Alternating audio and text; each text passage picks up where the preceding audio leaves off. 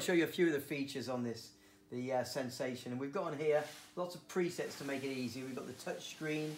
So if we go to the presets, along here we've got 10 buttons, look. And each of these give us a different setup. Number 2 is a church organ.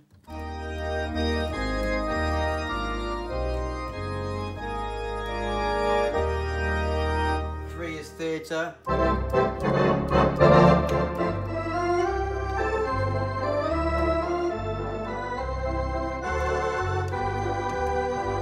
6 is a beautiful organ sound.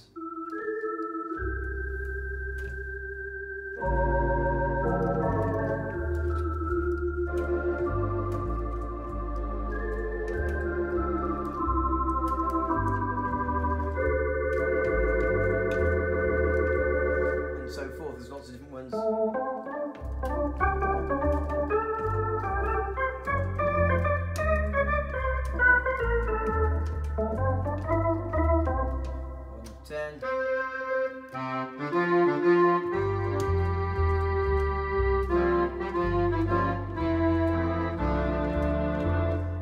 Nice settings. Now over here we've got 6 categories, and these are different categories that we can set up for different types of sounds. If we go into big band, we might then choose all the backings and the accompaniments. So I might go into one of the styles and it will set up for me a whole setting for big band. So if I put the Genie on, we'll go into the big band style, play my chord.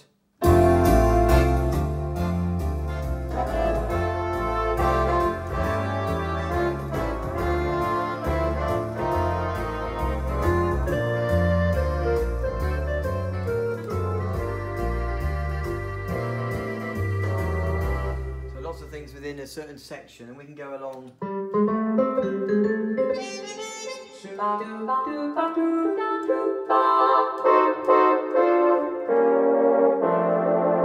lots of different settings. If we get into show music, I could then again go into my rhythm section, and I could have a lot of music suitable for show. I might go into my backing that suits that best. Maybe go to Broadway.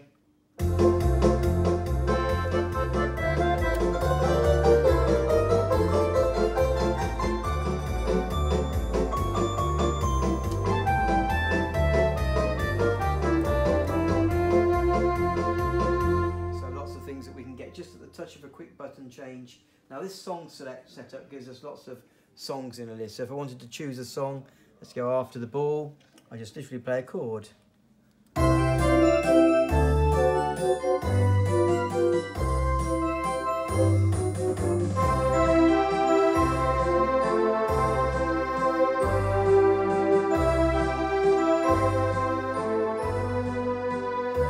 If we go to a different one, let's go a bit further.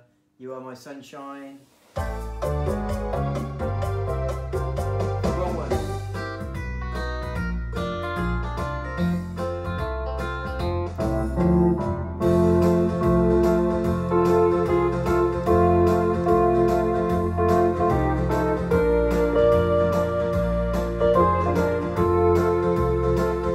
So there's loads of things to simplify how to get a really good setup from that main screen. The Genius is quite clever. This gives us, shows us where all the sounds are, and we can pull extra voices, because each section has got Genius 1 and 2, Genius 1 and 2. And that means that we can have a sound from a big long list of voices that we can select, and then we can put that voice into one of the buttons to find very easily. So this is currently set to the Hawaiian guitar. But I could go in and I could change my Hawaiian guitar for a different sound. So if I change it to a, what have we got, French horn. Turn off my other sounds too. So I've currently got on my upper orchestra, which is this one here, but I've got these flute sounds as well, which I want to turn off. That's better.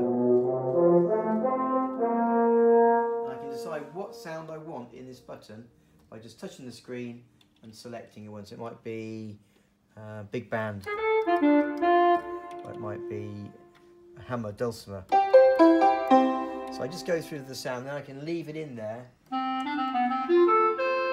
and that stays in the button that I want to leave it in until I mix it with other voices or change to another setting. Okay, there's a music rest that pulls out here.